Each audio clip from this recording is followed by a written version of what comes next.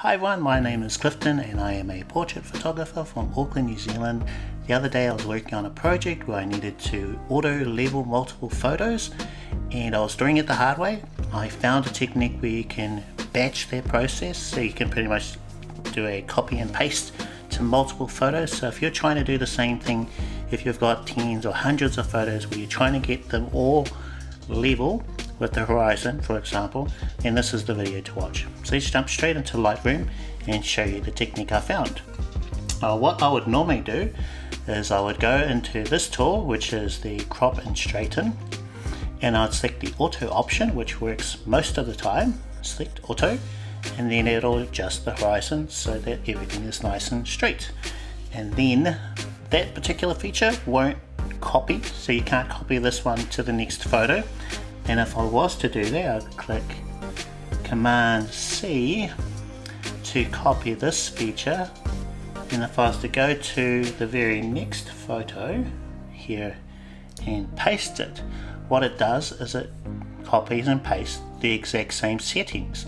When you're selecting auto for each individual photo, it's giving you a different value every time, and that's what we want.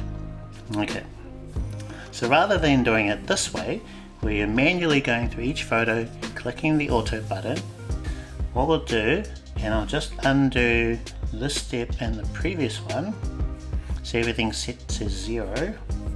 We'll go down to the transform area and we'll select level from here. Okay, and what that'll do is it'll make everything nice and level for us. This is the old way of how they used to do things until they added that sort of angle auto option within the crop section. But we're going to do it this way because we can copy and paste this and it'll auto level everything correctly. So we've selected that one for this one, and then what we'll do is we'll press Command C to copy. We'll uncheck this option, so we don't want that one. Instead we're going to go to transform, we'll uncheck these, and we want upright mode. Okay, so we'll select copy, and then we'll go to the other images, and then we'll do Command V for paste. And what that'll do is, most cases, it'll do it properly. So again, this particular image, there's too many angles, so it's throwing everything off. So it won't really work with that one. But you'll find it does a pretty good job of leveling most photos out, and you'll still need to tweak a few. So that's where you have to go back into this one, for example, and then do it manually. But it's still a lot easier than doing it the hard way, which is selecting auto align for every individual photo. And that's what I had to do just the other day.